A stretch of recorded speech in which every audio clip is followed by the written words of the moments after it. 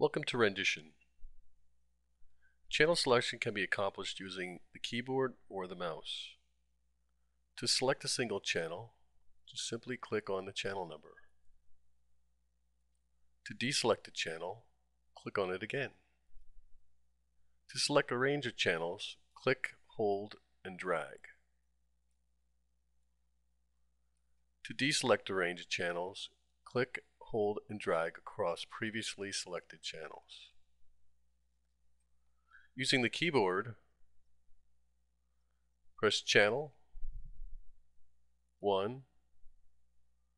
You can use operators such as and through, and 2, and 5 through 10.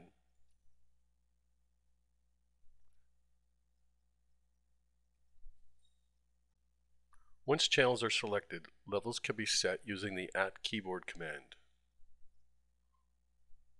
1 at 25 sets channel 1 to 25%. Using a single digit shortcut, you can get 10% increments such as 1 at 5, enter, sets channel 1 to 50%. Channels can also be set once selected with the console trackball or the virtual wheel or slider in the toolbox area. Channels set to a level from the keyboard, trackball, or virtual wheel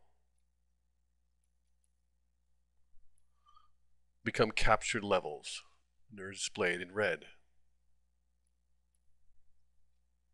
To remove captured channels, use the release button on the keyboard or click the release button in the toolbox. Currently selected channels are released first, followed by any unselected but captured channels. The channel and fixture displays both use color coding to indicate the state of the channel level control. Selected channels appear highlighted in red with the yellow channel number and the levels in white. Captured channels from the keyboard, trackball, virtual wheel, or slider appear in red. Channels that have been recorded to a queue, sub, or group also have special color coding. In stage display, channels that are moving are displayed in green. Channels that are tracking, or the same as the previous queue, are displayed in magenta, such as 4, 5, and 6. In the blind displays, such as preview, channels that are moving down are displayed in green.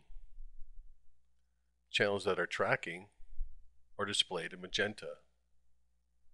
Channels that are moving up are displayed in light blue. Channels controlled by effects or subroutines are displayed in white.